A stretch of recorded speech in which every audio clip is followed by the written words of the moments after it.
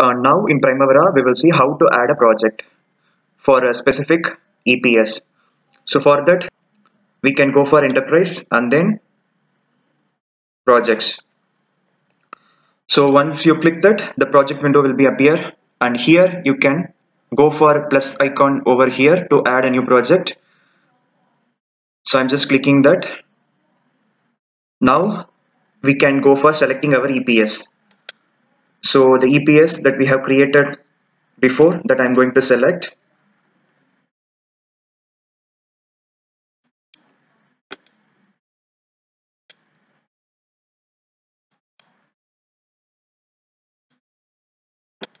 So construction company EPS I'm just selecting. So you can double click it, so it will select it. And then I'm just going for next. And here the project ID we can specify. For example, construction company India Limited. So CCIL, construction company India Limited. And I'm just going for next. And you can specify the start date. So start date, it is taking today's date. If you want, you can just click it and you can just select the date you want. If you're clicking this, it will be appearing as this window. There you can select the month and then you can go for date. You can go for previous years like that. If you want future dates, you can go for future dates and you can select the date what you want. Like for example, this project you are going to start by Feb.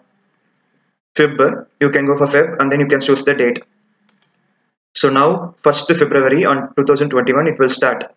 If you have any restriction must finish by, you can specify here as well, but don't do that. But for some specific projects we will be doing that. And I'm just going to put next, and the responsible manager we can assign. So responsible manager we can assign from the OBS that we have created before. So all in enterprise only, so where you can go for selecting the responsible manager. For example, you can go for new construction MD as the responsible person. So just double click it and then go for next. Here the rate type you can go for standard rate or external rate or internal rate, price per unit 4, price per unit 5. These are all we will see later. So standard rate we can go for. Sometimes like external rate might be having some contractor profit, something like that. So it will be varying. So standard rate in the sense it could be better. I'm just going for standard rate and I'm just going for next. So congratulations, your new project has been created. To modify your project properties and define properties not covered by this wizard, click on the enterprise menu and then click projects. So you can go for finish. Now we have created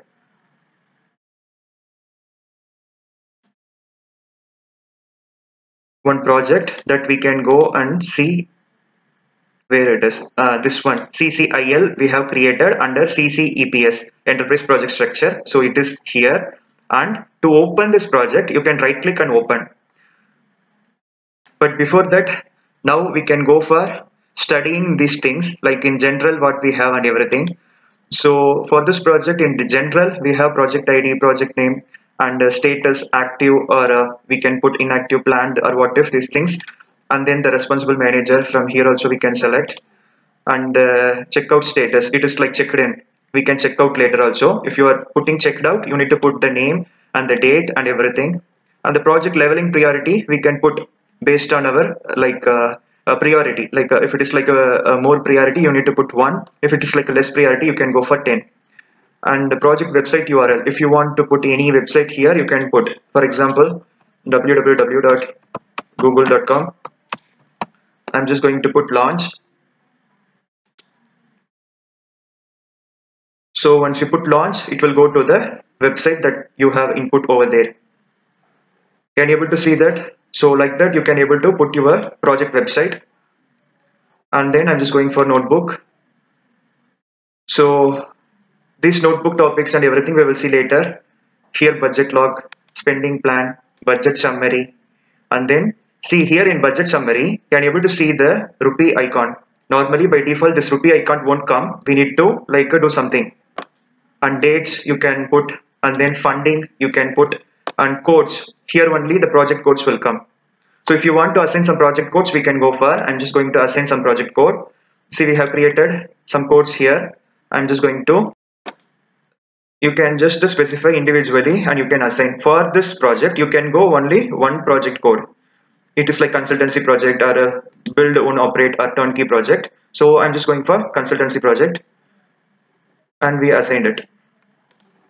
And then again, I'm just going for defaults. In defaults also we have some options. These things we can able to like change in later also. I'm just going to select the calendar now. That calendar that we have created, 6 days calendar. I'm just going to put select, and the cast account and everything also we can able to go. These things we will see later.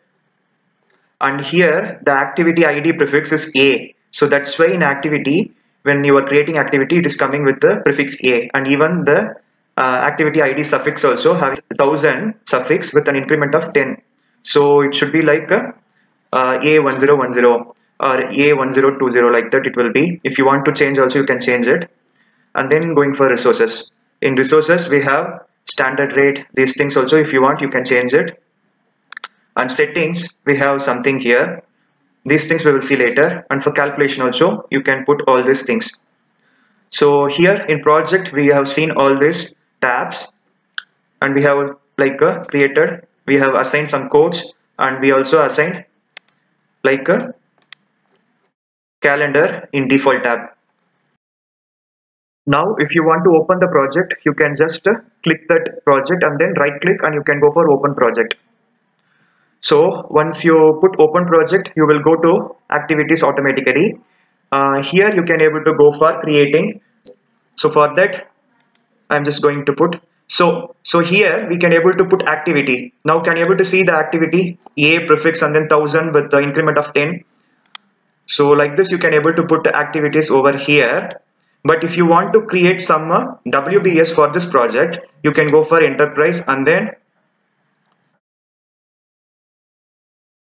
you need to go for project and then WBS, and then here you can able to create the WBS. So WBS in the sense work breakdown structure, and it is like a hierarchical arrangement of our like a project.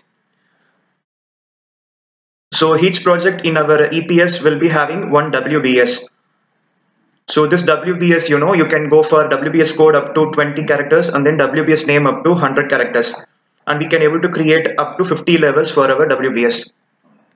Now I'm just going to create one WBS, and then we can go for naming it. For example, engineering. And then again, I'm just going for general. And you can make this arrow. So it will be like this. And if you're adding below, and it will be coming as CCIL 2.1, and if you are again adding, it will go further CCL 2.1.1, like that. Like this you can able to add multiple WBS to our project. So you can able to see that in our activities. So WBS also coming here, can able to see that. And if you don't want some activities, you can delete as well. Select everything and you can click this icon and then you put yes. Like this you can able to do. And if you want to add activities under this WBS, you can go for adding. And if you want something here, you can go for adding. Like this you can able to go for adding activities. So now we have seen how to create a project, and under project how to create WBS, and under WBS how to create activities.